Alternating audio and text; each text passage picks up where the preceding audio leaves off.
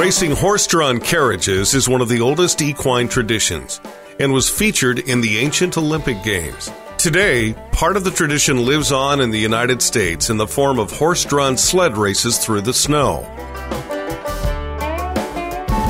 Jackson Hole, Wyoming is known for their cutter races held every February. For more than 40 years, the Jackson Hole Shrine Club, part of Caleb Shriners, has organized the races in Jackson in order to both preserve the long-standing Wyoming winter tradition and, more importantly, to help raise money for Shriners Hospitals for Children, Salt Lake City.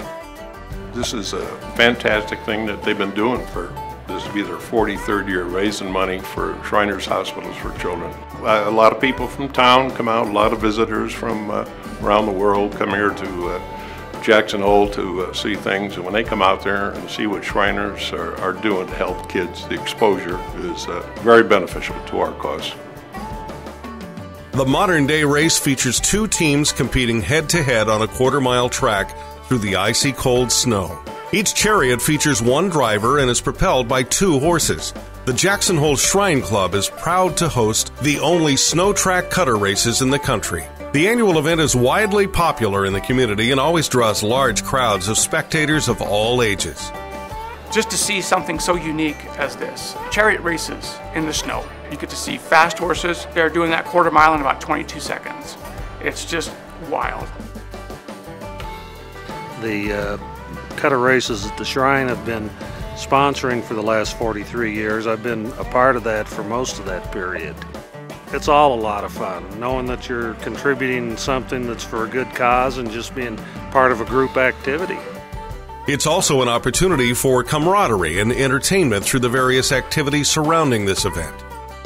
There's no event in the world like these. The cutter races or the ski juring, this is the only place that's snow track where this stuff happens. So if anybody ever has a bucket list wish, this would be certainly one of the best ones they can do. And for the cause, it's phenomenal.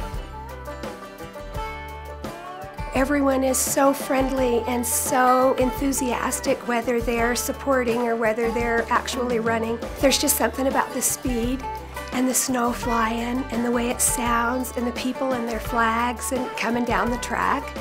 I mean, it's a rush like we don't get anyplace else. The drivers and horse owners themselves are not paid, but participate instead for the tradition and in support of the cause. Oh, it makes me feel excellent.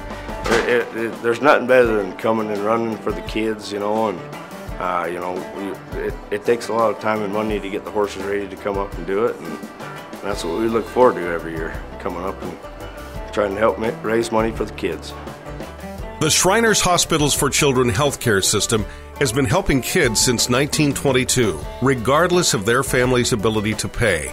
And the cutter races offer an opportunity to not only raise funds, but to raise awareness of the healthcare system and the founding fraternity, Shriners International.